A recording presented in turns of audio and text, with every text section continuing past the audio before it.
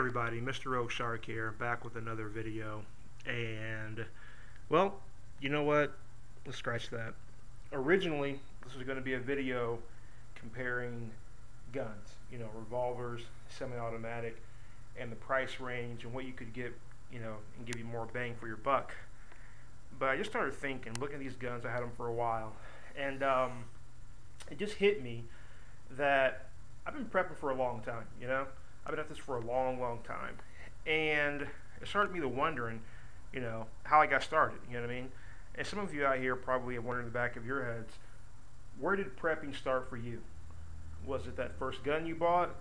Was it that first, hurricane you were in that caught you, with your pants down, and you vowed never to be caught again unaware? Where did prepping start for you?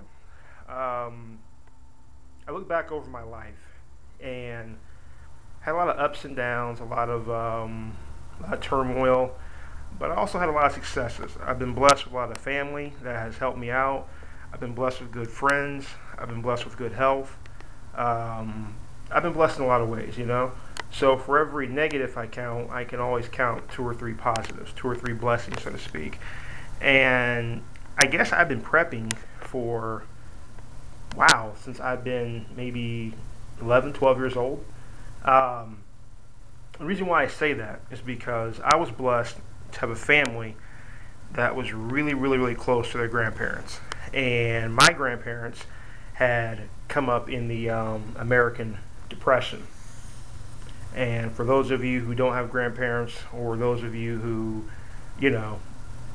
have no idea what I'm talking about, on the American side of the Depression, the Great Depression, it was a really, really tough time.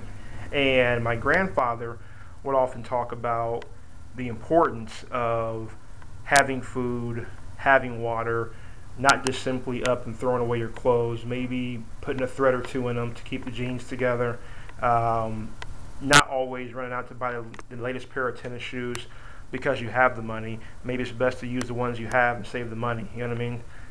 That's been many, many years ago. And growing up in a household where these conversations were the norm, it really, really got into my mental psyche, and it kind of got set on the back burner. And, I always carried it around with me inside. I went on to do many things in life, and, from wearing a uniform to serving the country and all that. And I'm not going to get into what branch or anything. I don't want to turn this video into a who's better than who kind of thing. But, I've been around. I've been around. And I just, looking at these guns right here. This one right here, my favorite, of course, my baby, my 1911. And for those of you who know Mr. Rogue Shark, you know that my safety is always this right here. Safety on, safety off. Safety on, safety off. I keep my guns loaded. And this right here, this old guy right here is actually my grandfather's gun, or was my grandfather's gun back when he was alive. Straight, no nonsense revolver, chambered in 38 special. So, made by Taurus, I think. It's an older gun, been around the block a few times, but definitely something I'm going to keep and hold on to, because you're looking at a, I don't want to say family heirloom in the sense of it's going to be passed down from generation to generation, but it's something that, I plan on keeping and maybe giving off to, other people in the future if that need ever arises. Actually, this is the first handgun I ever shot, to be honest with you. We were out in the country, and he took us out shooting.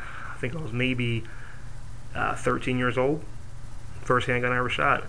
Shot a rifle at the age of 10, first handgun at 13. So there you go. And below that, you've got a Ruger lightweight 38 special plus P, which means it can fire 357 rounds. It's also got a laser on here. I don't know if you can see that laser or not. It's a little bright. It's got a laser on there. Not a bad little gun. I keep this as a backup. It's about 45. If things get up close and personal, or I get separated from my primary handgun, which is my 1911, and I gotta use that. But like I said, to start out as a gun video, and it was gonna cover the guns and the prices and the specs and all that. but I started wondering, I started thinking about you as the viewer. Where did prepping start for you? What got you into prepping? Was it family members? I mentioned earlier where you caught in a storm or anything and you weren't prepared the first time, then you vowed the second time around if it happened again, you would be prepared. I mean, when did prepping start for you as an individual? Has it always been a part of your family? Were you a Boy Scout? Were you military? And from there you just carried it on? Were you just a regular guy, regular gal who opened up a YouTube channel and decided to start prepping one day? I mean, what really got you into it? So please, give me your video responses, give me your comments, let me know. Let me know what happened. Let me know what made you prep. I'm asking you to be as honest as possible and as open as possible. You don't have to share your life story or anything, but by all means, let me know where prepping started for you. And as always, please comment, please subscribe. Mr. Oak Shark, stay focused and stay sharp.